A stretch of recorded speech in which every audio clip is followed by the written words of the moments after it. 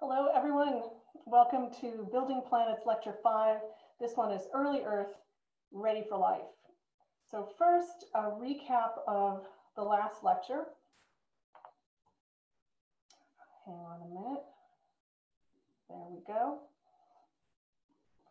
Which was about the formation of the moon. And we looked at everything from about 4.5, which is approximately when we think the moon forming impact was, up to 3.8 billion years ago, which is just past the late heavy bombardment. So the story went like this.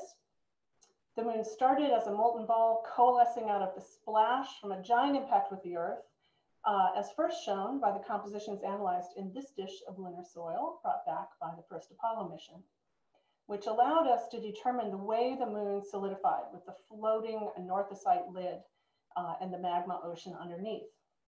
From about the time of its solidification until about 2 billion years ago, the moon had volcanoes that produced not just the big lava flows that you see, the dark areas with your eye, but also volcanoes that created these little glass beads like this one in the soils. And between about 3.9 and 3.8 billion years ago, all the rocky planets experienced the late heavy bombardment, and it was these impacts that made the giant impact basins that we see on the moon that were filled then with what are called the mare basalts. So here's the timeline for today's lecture.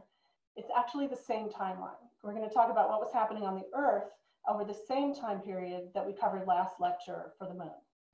People used to think that the Earth was hot and uninhabitable for a long time after formation. In fact, the geologic eon up to 4 billion years ago is called for that reason the Hadean, or the hell-like. So it stands to reason, right? You would think, but it's one more place where our human intuition turns out to be wrong. And when we look at the data, the chemistry and the physics, it turns out our intuition is wrong. So what can the steps that the Earth progressed through after the giant moon forming impact have been? And how soon do we think it was cool and comfortable? And what is the evidence left that we can find for that? Well, recall this image from the Magma Ocean lecture. It's an artist's interpretation of a planet just after an impact the size of the moon forming impact on Earth. The idea of that magma ocean was born in 1970 when the first samples were returned from the moon, and the only reasonable explanation for their strange compositions was that they had crystallized from a vast volume of magma.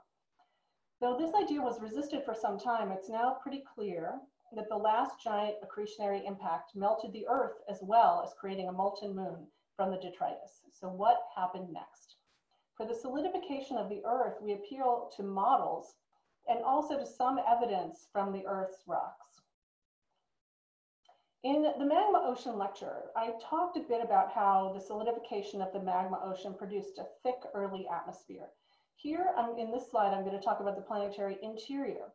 Here's some output from one of our models for the Earth magma ocean. It's very similar to what others have done as well.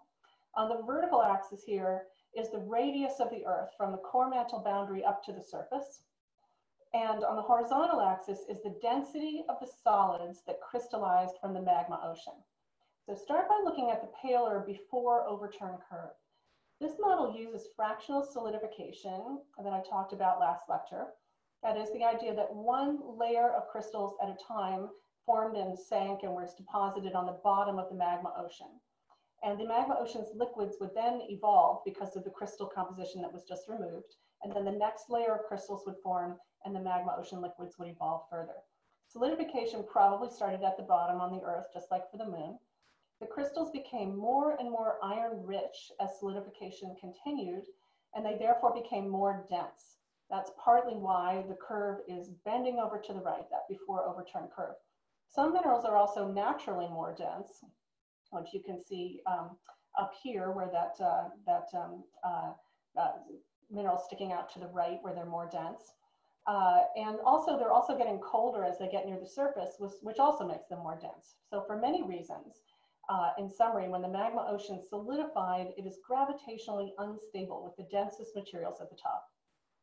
These dense materials sink down because of gravity. They sink and move slowly in the solid state, not liquid, solid. Warm, solid rock under pressure can flow like liquid over enough time. And we think this overturning event, where the densest cumulates, they're called, the densest mantle materials up near the surface, sank down into the bottom and the lighter ones rose up to the top. It took perhaps 10 million years to be pretty much complete. And when that overturning finished, the density profile would have looked like the second line, the after overturn line, the darker line, with a very dense, deep layer that is probably there today, never remixed by the thermal convection that came after this event. We know from seismic evidence that there is a deep, dense layer with appropriate volume and appropriate density, and perhaps this is how it formed. So then in just about 15 million years after the moon forming impact, the Earth has solidified, and its mantle, that is all the rock between the core and the crust, is stably layered and unmoving. Gradually, over tens of millions of years that follow, that stable mantle would begin to convect, that is to move as a fluid even though it's solid, in response to heat transferring from below and out into space above. Today, almost all of the mantle participates in thermal convection on the Earth, which aids in plate tectonics and produces volcanoes, and it's a key aspect of Earth's heat engine today. But of course, people's assumptions for a long time were that the Hadean mantle would be practically boiling with convection. And now we know it was almost certainly completely still, held still by compositional density layers. So here's the image of, on the left, of the Hadean from Life magazine in 1952. Look at that picture from Life. You see the moon really up close. Recall that the moon formed only about 6 Earth radii away, and now it's over 60 Earth radii away. So back in the Hadean, it would have been quite close by. And people imagined that the whole surface of the Earth would just be boiling with volcanoes and the mantle would be convecting like mad. But then on the right, in 2008, here's a picture from the New York Times of the Hadean, meant to be cool and clement. And so now this is what we think. Models say that the magma ocean is solid in a few million years, and then the planet cooled to clement conditions, that is liquid water on the surface, over just tens of millions of years, so very quickly. One note is the atmosphere probably consisted of carbon dioxide, nitrogen, and some methane and hydrogen, but virtually no oxygen. Carbon monoxide and methane are destabilized. Some people have thought, I'm mentioning this because some people have thought the early Earth's atmosphere would have carbon monoxide and methane, destabilized by both volcanic eruptions, oxygenating them a little bit, and also by solar photolysis, that is breakdown at the top of the atmosphere. So the earliest Earth's atmosphere was probably largely carbon dioxide and nitrogen. These greenhouse gases helped keep the Earth warm while the sun was getting going. Solar heating was less in the early solar system. So the surface may have been mainly cool and clement, but it was not habitable for the likes of us. The rise of oxygen is a different matter. Oxygen is highly reactive, and it was poisonous to the life that existed early on Earth. We won't talk about oxygen at all in this lecture. It comes along a little later in Earth history. So far, I've been talking mostly about models based on magma ocean as a starting point. But why don't we just look at the oldest rocks on Earth to answer these questions about the early Earth, like we did on the moon? Well, there's not much left of the Earth's surface from that time. These are the two best examples, and almost the only examples we have of the Hadean, of things from prior to 4 billion years ago. The oldest known intact rock on Earth is the Acasta gneiss, discovered by my friend and mentor Sam Bowering in northern Canada, and it dates to 4.03 billion years. And the oldest known individual mineral grains are the zircons from the Jack Hills of Western Australia. There are 10 or 12 other places around the Earth where Hadean zircons, tiny crystals I'll talk about more, are found, but none are as abundant or old or as useful in understanding the geologic past as these Jack Hill zircons. Zircons, by the way, are the natural version of the late night television manufactured diamond replacement that's called cubic zirconia. So we're going to stick to the natural samples here, but that's actually what zircon is. It's the natural example of cubic zirconia. So we have scant direct evidence from our Hadean Earth of what it was actually like there.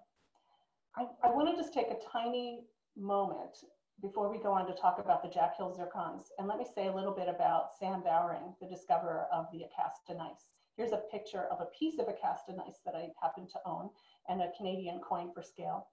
Sam was a professor at MIT, and he was on my PhD thesis committee and my colleague at MIT, and he and I did fieldwork in Siberia together, and he was a great friend, and he passed away last year. We miss him very much. He was one of the world's great geochronologists, figuring out the ages of rocks, the dates that rocks formed in the past. So a little tribute to Sam. Now, those Australian zircons. Here is a photograph of the sedimentary rocks of the Jack Hills of Western Australia. The ancient rocks in this photo contain within them zircon grains, these little crystals that are far older than the rocks themselves. Those rocks formed at about 3.6 billion years ago. So they're pretty old, but they gathered up, they were sedimentary rocks, and they contain much older individual crystals that weathered out of even older rocks. Within just 100 meters of this site, more than 95% of the zircons older than 4 billion years have been found. So this is a very special place on Earth, these Jack Hill zircons. All right, public service announcement on dating ancient zircons. Let's talk about the precise dates of these tiny zircon crystals and how they're determined, because it's very, very important for the story. So first, geologists since the 1950s have been using the uranium-lead decay systems for determining the ages of ancient rocks. It's the same way that calcium-aluminum inclusions are dated. Beautifully, there are two such systems. Uranium-238 decays to lead-206, and uranium-235 decays to lead-207. And they have different half-lives, different amounts of time that it takes half of the uranium to decay to lead. They can both be used, and then the scientists can see whether they're in agreement as a kind of an internal check on the process. In its simplest sense, we imagine each mineral crystal as an isolated capsule ever since its formation. Count the number of uranium atoms in each one, and count the number of lead atoms, and then you can calculate how long the uranium has been decaying into lead. Now, it turns out that zircons, and here's a little outline of a zircon, have some special properties. One amazing thing about zircon is that it's incredibly tough. It doesn't break down easily with water and heat, and it's resistant to atoms diffusing in or out. It's almost the perfect isolated capsule of a mineral. The mineral zircon is made of zirconium, silicon, and oxygen. But when it crystallizes, it allows uranium into the crystal structure. But crucially, it excludes almost all of the lead. This is critical since another kind of crystal would allow lead also into its crystal structure, and there would be common lead incorporated into the crystal right at the beginning before its own uranium begins to decay. And that additional lead would make it look like the uranium had been decaying for much longer because of the excess lead. After one half-life, half the uranium would have decayed into lead. Time goes on. Eventually, a geologist comes along and collects this crystal and measures the uranium and lead contents, and then can calculate how many half-lives have passed. This system can be both extremely accurate and extremely precise, with errors significantly less than 1% for the best labs. It's an amazing thing to do. Here is a compilation of the ages of about 251 Jack Hill zircons. Time is on the horizontal axis, running the opposite way from my other timelines, unfortunately. The oldest are on the right. Even in this sample, and there are literally thousands more analyzed since this paper, thousands more crystals, there are quite a number of zircons between 4.3 and 4.4 billion years. That's just 100 million years after the moon forming impact. Now, what can we learn from these old crystals? Another public service announcement: oxygen isotopes in geologic sleuthing. So how do we use oxygen and in deciphering the geologic past?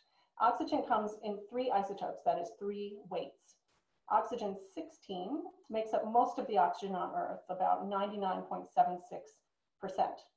Oxygen 18 makes up just 0.2% of oxygen on Earth. And oxygen 17, which makes up a minuscule 0.04%, I'm not even going to mention it any further today. The Earth's average oxygen isotopic makeup, the one that I just recited, is measured in the oxygen making up the water in our well-mixed oceans. That's our reservoir. But physical processes change these typical ratios of isotopes in particular reservoirs of water.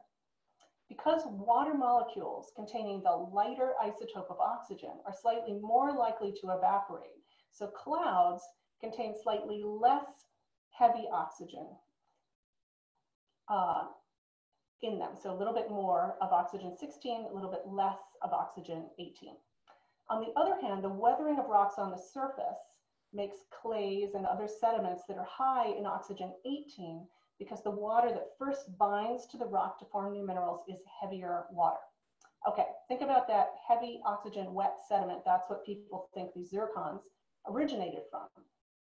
Almost all the Hadean zircons have elevated oxygen 18, indicating they formed, get this, they formed from a magma that was the result of melting rocks that had been altered by interacting with surface water. This indicates two things. One, there was enough groundwater on Earth to weather existing surface rocks, which were then buried and melted and crystallized into a rock that included the zircons. Main point, there was surface water. Because the oxygen isotopic ratios in zircons are indistinguishable from the range of later zircons from igneous processes, they demonstrate from an oxygen isotope perspective that no fundamental planetary scale change in magmatic processes is recorded in zircons from at least 4.3 billion to 2.5 billion from very, very early. Earth processes have been the same. So we had surface water very early and the processes more or less stayed the same. So here are some of these very early Hadean zircons. Note that the white scale bars next to each zircon, each is 100 microns long or 1/10 of a millimeter. They are tiny. Each has its age in millions of years just under each scale bar. And at the bottommost number is the excess of oxygen 18 in parts per million. All numbers over 5 of that oxygen 18 number indicate that these rocks have too much oxygen 18 to just come from the regular mantle reservoir, and they melted from a water-altered surface rock. A further line of evidence for a cool, wet, early Earth comes from titanium measured in these zircons. How much titanium is allowed into zircons as they crystallize is dependent upon its temperature. And on average, these zircons formed at about 680 degrees. This temperature fits very closely the final crystallization temperature of a wet granite. These zircons, as you now know, are an incredible resource for understanding our early Earth. The teams working on these zircons have created an almost industrial process for extracting and rapidly dating the crystals, and they passed by a long way 100,000 zircons processed. Let's think for a moment about what else is going on the Earth during and after magma ocean cooling. One of the big things is impacts, and in fact, the late heavy bombardment, which also happened on the Earth. In this study, Simone Marchi created simulations of the likely number and size of impacts into the Earth between 4.5 and 3.5 billion years ago, based upon all the impact information we have from the moon and also the distribution of sizes in the asteroid belt. Here's one of the simulations. The colors of craters indicate their age, as shown in the little bar. At the top left, the Earth is covered with impacts from 4.5 to 4.4 billion years old. The magma ocean is long solidified and the surface has cooled to allow surface water. These impacts seem to have interrupted the climate relatively little. By 4.1, the top right, only a small portion of the older dark red crust is now visible. Most of it has been overprinted by yellow and orange craters that date from 4.1 to 4.4 billion years ago. The big impacts of the late heavy bombardment show up as pale blue and green in the 3.8 billion year old image on the bottom left. And then impacts tail off, and only a few are recorded up to 3.5. So as significant as impact craters may have been on the early Earth, the presence of water breaking down and weathering away rocks may be the biggest reason we have so few ancient rocks today. Another may be the advent of plate tectonics, and we'll talk about that in a later lecture. So finally, over these 5 lectures, we've built up enough history and knowledge to make a really detailed timeline. I think this is one of the most amazing compilations of knowledge in science. Look at all we have learned about what our early solar system was like and when and how planets were built. Starting up at the top in purple, from planetesimals to planets, you can see core formation and planetesimals within the first million years, really, after the calcium aluminum inclusions, and then instabilities and pebble accretion create planetary embryos, and the dust and gas disk dissipates. It's gone. Notice the bottom scale of time from 4.567.3, the earliest calcium aluminum inclusion, only up a little past 4.3. So this is only about half of the Hadean. Next down is Mars. We haven't talked about Mars, but let me mention here that Mars appears to be one of those earliest little planetary embryos. It was fully formed not later than 10 million years, maybe 5 million years after the beginning of the solar system. And from Martian meteorites, we actually have a very early individual mineral found on Mars at about 4.49. Now, next down is the moon and the Earth. In that gray vertical bar, that's approximately the time of the moon forming impact. It lines up with those dark gray core formations of the moon. Then the anorthosites, that flotation lid on the moon, remelted by tidal heating, continuing to be formed for perhaps 200 billion years. And then the creep in blue, that last dregs of the magma ocean. So we know the magma ocean on the moon took 100 to 200 million years to solidify. Now down on the Earth, the magma ocean solidifies in just 5 million years. There's no flotation lid on the Earth. The Earth has too much pressure, it's too big, and too much water. And in tens of millions of years, the Earth is cooled to clement surface conditions. And those terrestrial zircon minerals showing that there was water date all the way back to 4.4. So the moon is still solidifying, and on the Earth, there's water. I think it's amazing. So here's the wrap up. First, here's the time period shown on the last slide. Just that little blue part is what we were just looking at. Amazing how much detail we have. And here's the story of the Earth from 4.5 to 3.8. At around 4.5 billion years ago, the Earth experienced the moon-forming giant impact, and it melted into a magma ocean. Very little material exists from the pre-4.0 billion-year-old Earth surface. Thus, the Jack Hill zircons are key evidence for conditions. The zircons and models for magma ocean solidification both show the Earth was cool and clement before 4.4 billion years, despite the fact that there was a high impactor flux right up through the late heavy bombardment. And that is the early Earth. Thank you so much.